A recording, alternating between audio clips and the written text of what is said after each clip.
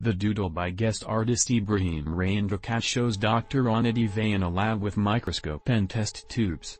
I wanted to make a piece that feels lively to look at, that would match Kamal's personality.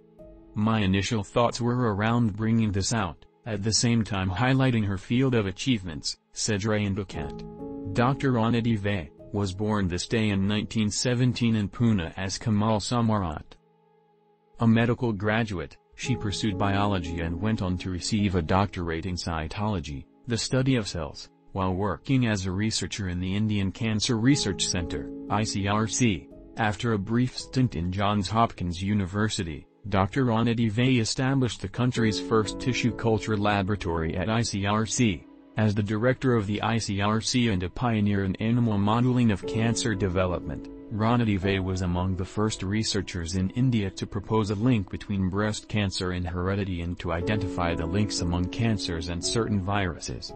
Continuing this trailblazing work, Dr. Ranadive studied Mycobacterium leprae, the bacterium that causes leprosy, and aided in developing a vaccine.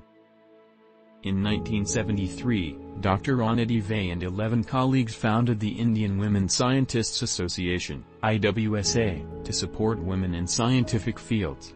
She has published more than 200 scientific research papers on cancer and leprosy. After her retirement, she worked in rural communities in Maharashtra, training women as healthcare workers and providing health and nutrition education. She was awarded the Padma Bhushan for medicine in 1982. Dr. Ranadive passed away on April 11, 2001. Our Code of Editorial Values.